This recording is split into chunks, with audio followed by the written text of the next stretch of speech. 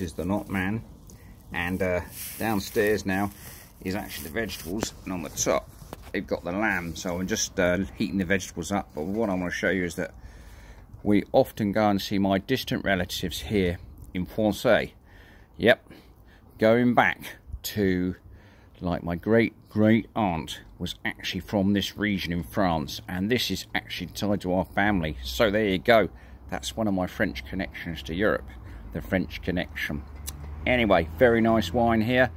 I try to go once a year, but I don't always make it. But when we do go, we have a week of drinking lovely wine from France. Anyway, enough talking about my family background, and let's move on to more English things. So there you go, we're cooking away, and it's all fun. And just in case you're wondering, I've actually got my umbrella here in case it does rain, so I can actually stay outside for as long as possible.